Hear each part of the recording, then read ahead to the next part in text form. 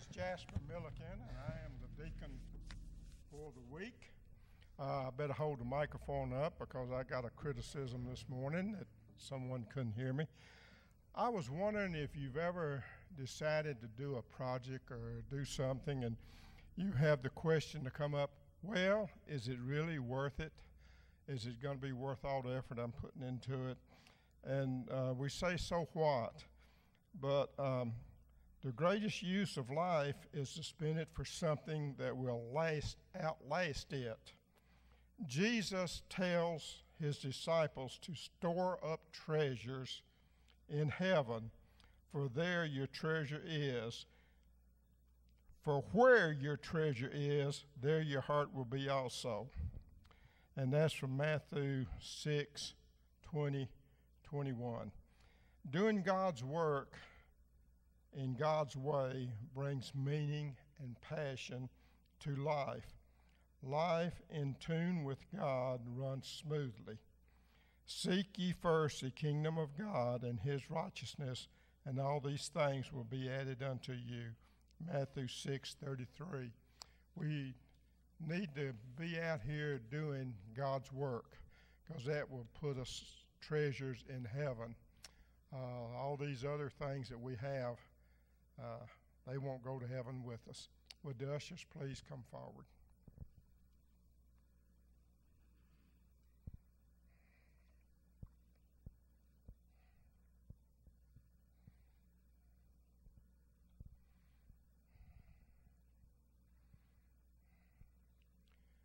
Father, we come to thee tonight just thanking thee, first of all, for the many, many blessings that you have bestowed upon us. And Father, we do pray that we will lay up treasures that will last in heaven, dear Lord, and not the treasures that we have here on earth. Father, we ask that you will be with the ones that are hurting, because we know we have ones out there that may have lost loved ones. We ask that you will be with them and give them the comfort that only you can give, dear Lord. Father, there are others that have different procedures that will be going into the hospital or are at the hospital, dear Lord, taking radiation and other different tests, dear Lord. We just ask that you will be with each and every one. Father, we ask that you will be with Brother Eddie as he preaches a sermon tonight, dear Lord. Father, we ask now that you will take this offering and use it to further your kingdom. In thy name we pray. Amen.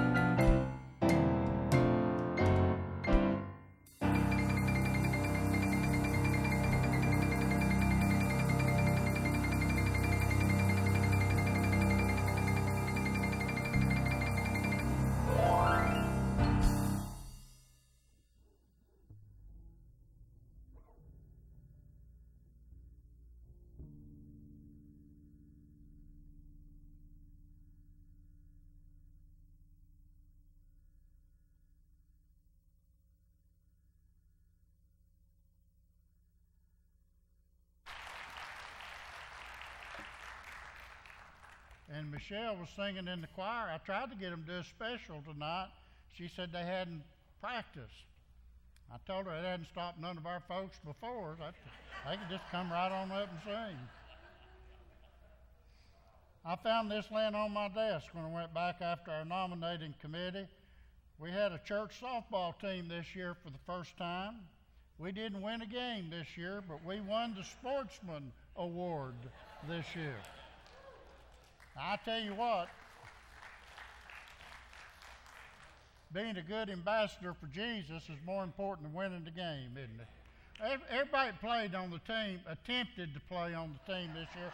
Stand up, all of you. Everybody help. Kenny? I tell you, they had a good time this year. We've got a few minutes, and I meant to do this, but I've got a message I want to share too.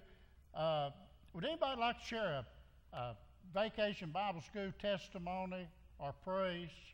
Anybody have a Vacation Bible School testimony or praise you'd like to share?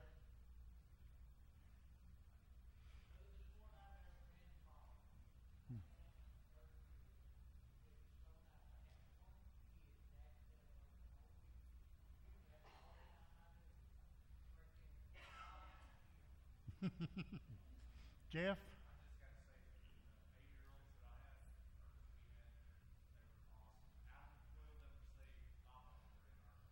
Amen.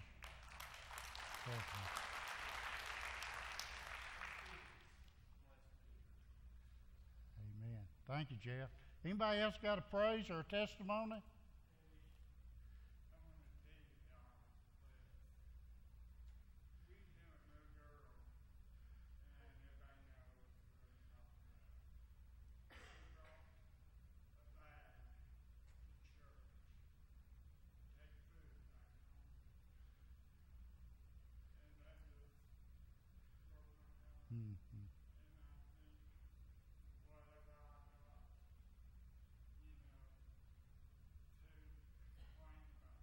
Amen.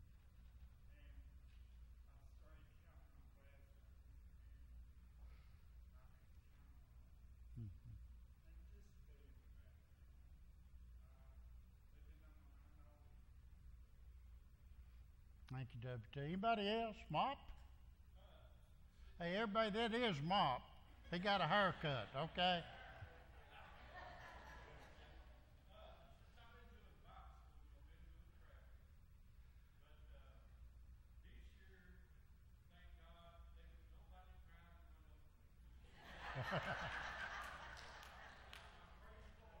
Yeah.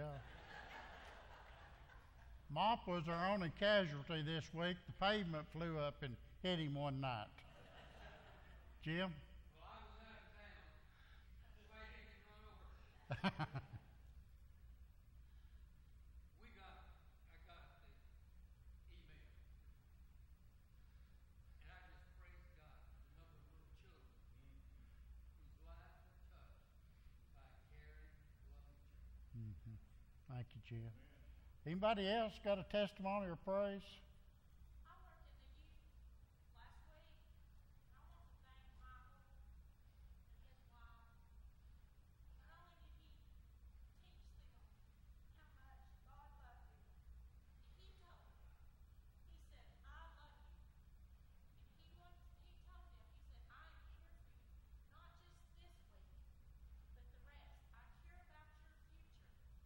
And I think that is a great blessing for this church to have a man that's over the youth, sent by God to teach these young children not only how much God loves them, but let them know that He is here for them. Amen. Thank you.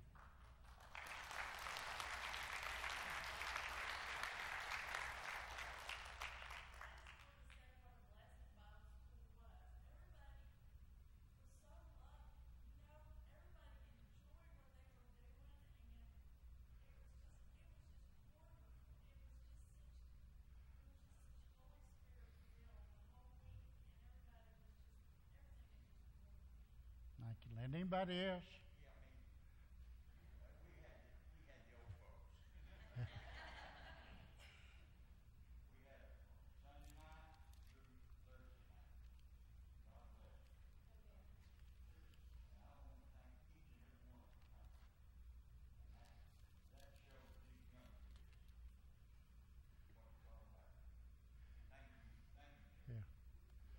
We had a good crowd of adults. They had a different teacher every night. Earl Brown come and taught them on Sunday night. And I know everybody enjoyed that. Charles taught one night wherever Charles went. There he is. Kenny taught. Hobart taught. Who else taught? Doug taught. So they had a great, great class. Well, what I enjoyed about Bible school was just seeing the smile on it. Everybody was just having such a good time and laughing, and you could see the joy on each face, especially the kids' faces. And I know bus ministry is a lot of work, but I don't know how many times I heard kids say this week, I can't come to church unless somebody comes and gets me. Nobody will bring me to church. It's important we pick them up Sunday morning, Sunday night, Wednesday night. Because the more we have them in church, the more we're going to teach them about Jesus and show them the love of Jesus. I know that's a lot of work, but if we're going to get them here, we need to get them here every time we have church. Anybody else?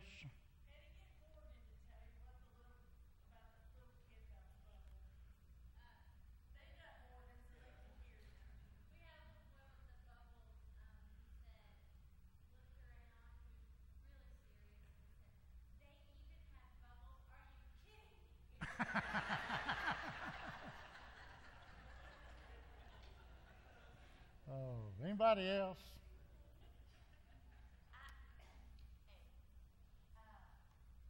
This was my first Bible school, and it won't be my last. I survived it, but I had 8-year-olds with Jeff and Becca Wiggins, and you don't see the level that we reach. But with those kids, when, just giving you a hug, and you can tell that's the only hug they get. And I don't know what God has in store for me. I really don't. I know I'm a little bit everywhere because that's something I'm struggling with. But wherever those kids are going to be is where I'm going to be, because they need somebody to love them, and they need somebody to hug them, and they need somebody to tell them about Jesus. And we did have 5 kids saved in our class this week, and being a part of 3 of those this week, so I came to you. That's like nothing I've ever experienced in my life. And I pray that everybody in this room has that opportunity, and you take it. Once you pray with somebody and see them ask Jesus to come into their heart, Stephanie come out of that room with those 3 little girls, and I tell you what, her face was shining just as much as those little girls was. But I had a little girl in that I was talking to, and after all 3 of them prayed the sinner's prayer, I said, I want you to know there's rejoicing in heaven because you're saved. I said, God is proud of you tonight. And I said, I'm proud of you tonight. And I said, when you get home, you tell your mom and daddy, they'll be proud of you. And she just looked at me so serious, and she said, my mom and dad could care less whether I come to church. And I said, I just want you to know we love you, and we're proud of you. And they need to hear that, because they don't hear that a lot from other folks. Anybody else?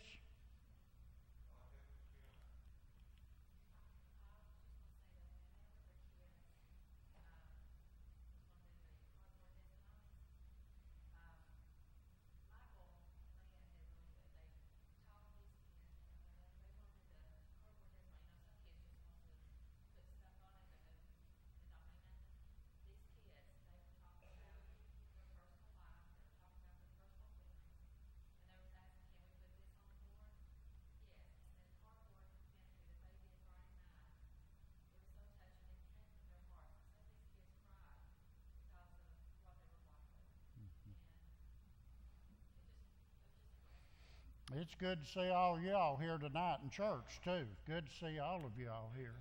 But we just had a great week this week. Anyone else?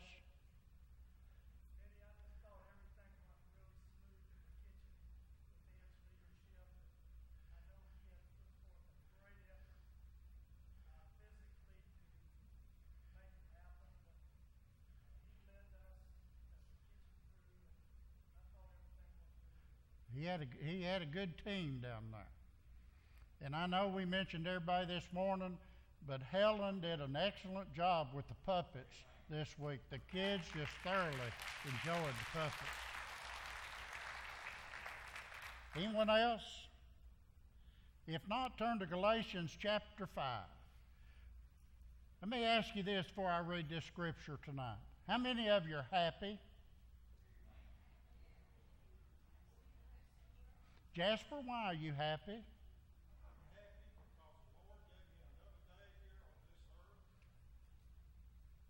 Okay.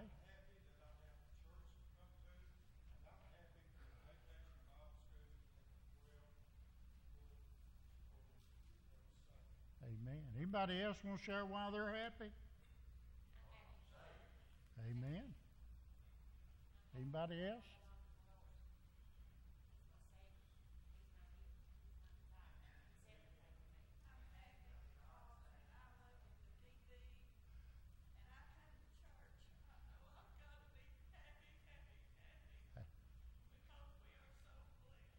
Amen. Well, let me say this, Jim. I'm happy because when I was 17 years old,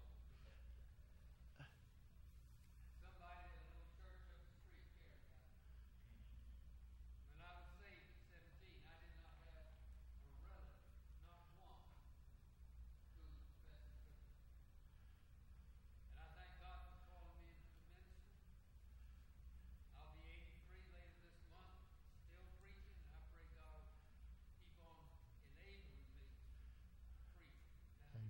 I just rejoice in the Lord. I'm happy, I guess, because I'm His. Amen. Let me read to you what Galatians chapter 5, 22 and 23 says. But the fruit of the Spirit is love, joy, peace, long-suffering, gentleness, goodness, faith, meekness, temperance. Against such there is no law. Did you notice that word happy is not there?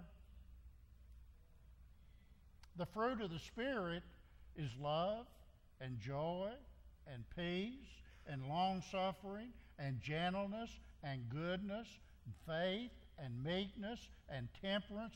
It says against such, there's nothing else like it. There's nothing against such there is no law. You know, everybody wants to be happy. And if you ask people what their number one ambition in life is, a lot of people say, well, I just want to be happy. I just want to be happy in life. Truth is, there's a lot of happy people in the world, but there's more unhappy people in the world. You can find unhappy people everywhere you go. You just look at people's faces. Everybody has an ideal of what makes them happy. Most people think, well, if I have a good day, I'll be happy. But you can't be happy on just the good days. You have to be happy on even the bad days. I don't know if you saw this in the newspaper the other day. There's a little article, and I can't remember. I think it was one of Billy Graham's things, but it said, what makes a bad day? And he was talking about joy. And he gave some suggestions as to what makes a bad day. He said it's a bad day when your birthday cake collapses under the weight of the candles. He said it's a bad day when it costs more to fill your car up with gas than it did to buy it. And my favorite one, he had several. My favorite one was it's a bad day when you take your income tax check to the bank and it bounces. And we may not be far from that happening. Folks, it's easy to be happy when everything's going your way. But what about the rest of your life? Are you happy only when things are going your way? Just about everybody lifted up their hand tonight and said, I'm happy. But what if tomorrow's not as good as today? Will you still be happy? Folks, if you're only happy when you're having a good day, when the circumstances are right, you're going to be unhappy for most of your life. And we know that one of the fruit of the Spirit is joy because Paul just told us that. The fruit of the Spirit is joy. Paul also reminds us in Philippians chapter 4, verse number 4. It says, rejoice in the Lord always. And again I say, rejoice. Happiness depends on what's happening in your life, the circumstances of your life. We're happy today because things maybe just worked out good. Had a good Bible school, had a good worship service, we've had a good day. But tomorrow we may not be happy because tomorrow may not be as good as today was. But folks, listen, joy is different from happiness. Joy is something that goes much deeper. Joy is an attitude. I'm even going so far to say this tonight. Joy is a choice we make. We can choose to rejoice. We can choose to have joy. It's your choice to rejoice. You can choose to rejoice regardless of your circumstances. Doesn't mean you have to have a smile on your face. Doesn't mean you have to be happy, but you can have joy in all your circumstances. Folks, joy is what makes life enjoyable. That makes sense, doesn't it? If you have joy, you're going to be happy, no matter what your circumstances are. Jesus gave us an abundant life, and He wants us to experience that abundant life. He doesn't want us to go around with a frown on our face. He wants us to show the world we've got the love of Jesus, and you can't do that with a frown on your face. Folks, we have joy because God has a purpose for every one of our lives. In fact, He has a purpose. Now listen, He has a purpose for every situation in your life. He has a purpose in the good stuff that happens. He has a purpose in the bad stuff that happens. Romans chapter 8, verse 28 says, and we know that all things work together for good to them that love God, to them that are called according to His purpose, fulfilling His plan, working out His will in your life. We need to realize, folks, God's in the life-changing business. We saw some lives that were changed in Vacation Bible School. I know Jasper had an opportunity to talk to some, and Stephanie had an opportunity to talk to some. I think WT talked to some, and I talked to some. And I don't know if anybody else had an opportunity to it. But just to listen to those children and to see how serious they are about wanting a relationship with the Lord Jesus Christ. And just see, and I told them, I said, when you get home and look in the mirror, you're going to see the same person on the outside. But Jesus is doing something on the inside. Folks, that's what Jesus does. He takes a life that's placed in His hands, He moves into their heart, and He changes their lives. That's why the Bible says in Romans 5:3, and not only so, but we glory in tribulations also. Did you hear that? Glory in tribulations also, knowing that tribulation worketh patience. Whatever happens in your life is there for your good. Even what happens that you look at as bad is happening and working out for your good. If you love the Lord and trust the Lord and have patience to see what the Lord wants to do in your life. The Greek word translated tribulations or sufferings refers to anything that puts stress on your life. Anything that puts pressure on your life. That's the trials of life. That's the troubles of life. That's the disappointments of life. The discouragements of life. And many people say, and I've heard people say this, you know, if I could just get rid of this problem, I'd be happy. If I could get rid of this stress, I'd be happy. If I could get rid of this pressure, I'd be happy. Folks, you're never going to get rid of your stress. You're never going to get rid of your pressure. You're never going to get rid of all of your problems. All of us are going to experience tribulations, problems, discouragements, sufferings all the days of our life. I used to hear a preacher say, God didn't promise you a rose garden. He just promised He'd be with you. And I've noticed this. When people say, oh, if I could just get rid of this big problem, I'll be happy. You know what happens when they get rid of that big problem? They begin to notice all those little problems they've got. They begin to notice all those smaller problems. And they didn't see all those smaller problems because they were focusing on the big problem. Now the big problem's gone. They notice they've got a lot of little problems, and they're still not happy. Joy is learning to enjoy the life that God has given you in spite of your problems, in spite of your sufferings, in spite of your disappointments and discouragements. Folks, listen. Joy is not the absence of problems. Joy is realizing the presence of God in the midst of your problems. Yea, though I walk through the valley of the shadow of death, I'm not going to be afraid. Why? Because God's right here in the midst of this valley with me. Folks, you and I can be positive even in a negative situation. There's so many negative Christians in the world today. Folks, we ought to be positive. We ought to be positive because we know that whatever situation we find ourselves, God's got a purpose for having us where He has us at that particular time. And no matter what happens to us, folks, our God's in control. And folks, if you don't already know it, He's big enough to take the bad stuff and make it out to work for good in your life.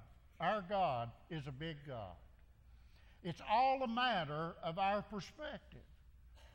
How you handle your problems makes a huge difference on how you react to your problems. Ever see anybody that gets mad? I mean, they going through a difficult time, a disappointment, a discouragement. They get down on God. They get down on themselves. They start having a pity party. Problems have a purpose in our life.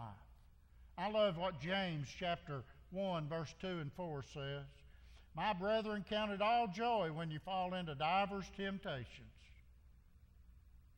Did you hear that?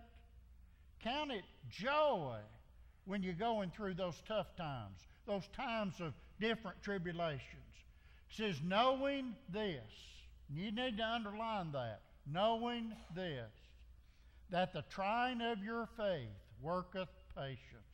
But let patience have her perfect work, that ye may be perfect and entire, wanting nothing. Again, look at that, where it says, knowing this. What does He want us to know? He wants us to know that the testing of our faith makes us stronger. The testing of our faith gives us strength. It gives us endurance. And it makes us so strong that we become perfect and complete, not wanting anything or not lacking anything. That's what God wants us to accomplish in life. God has a purpose for all that stuff that I have in my life and in your life. And folks, we ought to rejoice that we've got that stuff, whether it's good stuff or bad stuff, because God's going to take care of it either way. And we should have joy because God has given us a life of hope. You got hope tonight? I tell you what, Bible school gave me hope. Gave me hope in our future. I look around at some of our young people and our youth that are coming up. That gives me hope. Romans chapter 15, verse 13 says, now the God of hope will fill you with all joy and peace in believing. God will fill you with that hope. God will fill you with that joy. God will fill you with that peace, that you may abound in hope through the power of the Holy Ghost. As Christians, we ought never be without hope. As Christians, in any situation, we ought never feel like we're in a hopeless situation. We ought never feel like throwing up our hands and say, this is no use, God, I quit. Have you ever felt that way? There's been times in my life when I felt like throwing up my hands and saying I quit. There's been times in my life when I feel like I'm just kind of beating my head against the wall. And then I realized that I've got hope in the Lord Jesus Christ. I was watching TV the other night, and one of these shows that's on TV where they put you out in the wilderness without any food and any water, and you have to find your way back to where you are. And I heard them say, the guy that was leading them through, he said a person can live 40 days without food. I think that's debatable. It said a person can live 40 days without food, 3 days without water, 8 minutes without air. But what this guy said really surprised me. He said, but a person can't live 1 minute without hope. He said, if you're lost and you're hungry and you're thirsty and you give up hope, you'll die. But as long as you got hope, you'll keep on keeping on. Folks, you and I are in Jesus Christ. We should always have hope, no matter what the situation is, no matter what the circumstances is. We've got Jesus. And I said this morning, when the only thing you have left is Jesus, you've got enough. The Bible says in 1 John 4:4, ye are of God, little children. Now listen. Ye are of God, little children, and have overcome them, because greater is he that's in you than he that is in the world. Now, folks, if that's not a verse of hope, I don't know what that is. We don't have to worry, because greater is he that's in us than he that's in the world. Many people have hope, but a lot of people have based their hope on the things of the world. And folks, when you put your faith and hope in the world, it's artificial. It's a pump yourself up, faith and hope. And many people base their hope on the wrong things. And when those things are gone, when those things disappear, there goes their hope. And they become discouraged. And they become disappointed. When their hope is gone, their joy is gone. Because joy is impossible without hope. But as Christians, we have reason to have hope, church.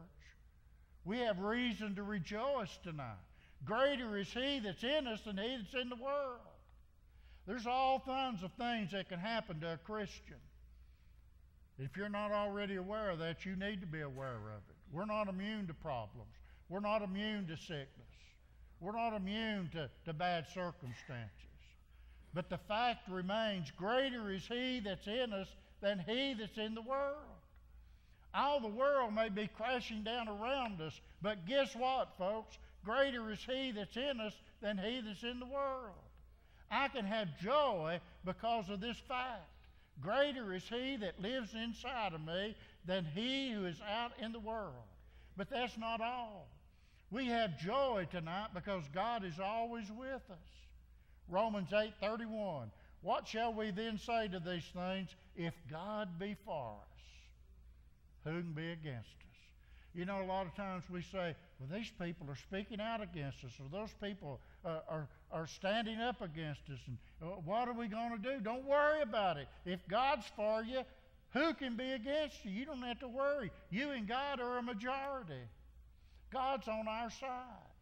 And I know no greater passage than Romans chapter 5, verse number 8. I mentioned that to these girls Wednesday night when I was talking to them. God has commended his love toward us in that while we were yet sinners, Christ died for us. He gave himself for us.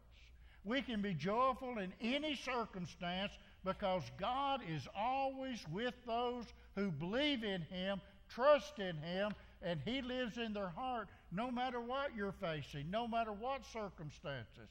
As believers, we have been reconciled to God through Jesus Christ. And folks, that'll last forever and ever and ever. I've got a cousin who's of a different denomination. And every time we get together, he wants to argue.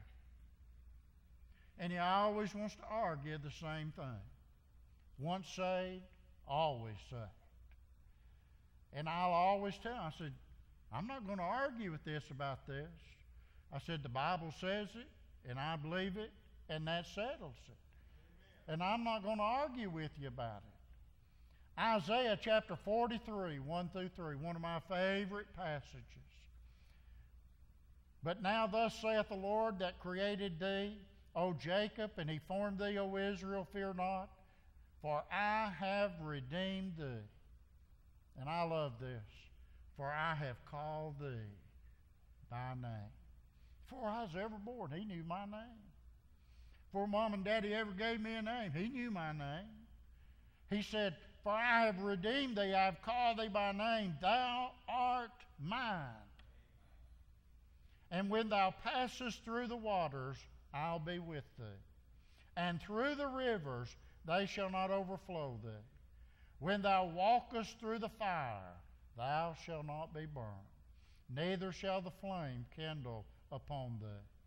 For I am the Lord thy God, the Holy One of Israel, thy Savior.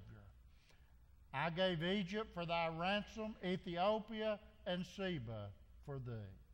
Folks, if you are a believer tonight, God is for you, and nothing can overwhelm you. Nothing can destroy you. The devil can't, other people can't, and God won't. That pretty well sums it all up. No matter what you go through in life, you'll never go through it alone. And folks, that's reason to rejoice tonight. You know, joy is like a muscle. 3 months ago, I joined the gym. I've got the key right here. I've never used it. Betsy joined with me. And she said last night, Daddy, we need to get back in the gym. And I said, I know it. I said, we need to start exercising. We need to start walking. We need to start eating better. But you know, joy is the same way. It's an exercise. The more you exercise your joy, the stronger it becomes. You give your joy some exercise, folks. Develop an attitude of gratitude. In everything, give thanks. Find joy by serving God. Find joy by coming to church and being with your brothers and sisters in Christ. Give your time, give your energy, give your talents. When the nominating committee comes and asks, will you serve? You say yes. Jesus said it's more blessed to give, to receive. More blessed to serve than not to serve. More blessed to share the love of Jesus than it is not to share the love of Jesus. Joy comes when we get to focus off ourselves and concentrate on the Lord Jesus Christ and sharing His love and sharing His gospel with the lost and dying world. Folks, we need to choose to have joy. I started tonight by saying, how many of you are happy? About everybody raised your hand. I wonder how many could still raise their hand tonight if I asked, do you have joy tonight? Or would you be able to not raise your hand because you say, but preacher, you don't understand. I'm going through this. Or this is happening to me. Or these circumstances are going on in my life. Folks, that affects your happiness. But it does not affect your joy. We need to be joyful. Make that choice to rejoice. It is a choice. And if you'll make that choice to rejoice, you'll have joy. And with that joy, you'll begin to see that joy get stronger and stronger and stronger. And as that joy gets stronger, your relationship with the Lord's going to get stronger. And people are going to look at you and say, what's different about you? I got joy, joy, joy, joy. Deep down in my heart. You know, there's a song that says, if you're happy and you know it, then your face will surely show it. I think we ought to change the words to that. If you have joy in your heart, then your face will show it. And the people all around us will know where that joy comes from. And it comes from Jesus. Father, I just want to thank you tonight for joy. I want to thank you tonight that, Father, we can have joy even when the bad things are going on in our life. Circumstances rob us of happiness. Disappointments rob us of happiness. Discouragements rob us of happiness. But nothing can take away that joy. If we have Jesus in our heart and we've trusted Him, not just as our Savior, but as our Lord. And we put our hand in the hand of the Good Shepherd, and we're letting Him walk through all the valleys of life, all the mountaintop experiences of life. We're just saying, have thine own way, Lord. Thank you, Jesus, for all that comes my way. And help me to rejoice in it. In Jesus' name I pray. Amen. Let's stand as we sing. If you need to come tonight, come, would you? Jesus is tenderly